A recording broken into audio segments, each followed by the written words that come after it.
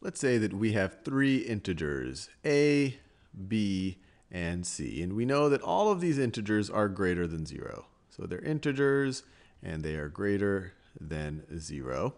And we also know that the expression a plus b over c, that this is also an integer. The entire expression, if you were to evaluate it, is also an integer.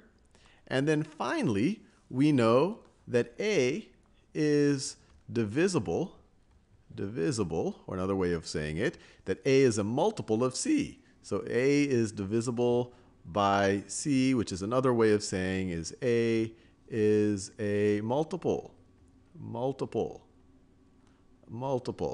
of c.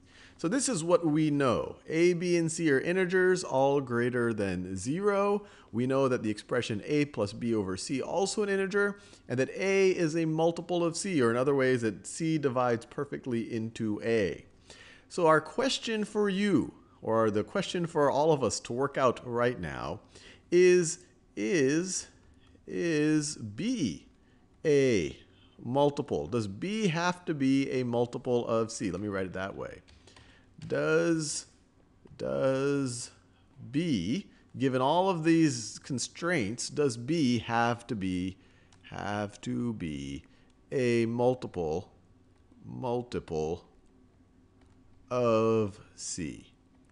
So let's see how we can, and I encourage you to pause the video right now to kind of come up with your own answer about whether b has to be a multiple of c.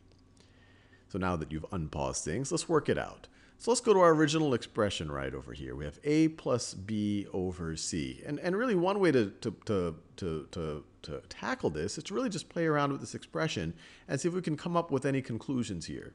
So one, we could try to rewrite a plus b over c. We could rewrite that as a over c plus b over c.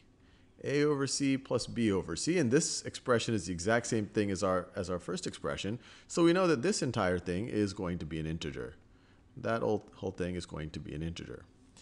Now, what do we know about these parts?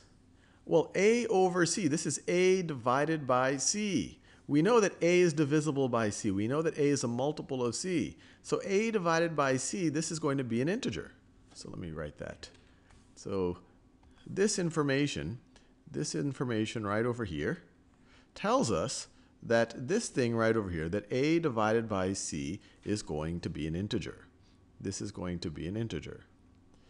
Now, if I have an integer and I add something to it and the whole thing is an integer, well, the thing that I'm adding to it must be an integer. The only way that I get an integer plus something to be an integer is if the thing I'm adding it to is also an integer.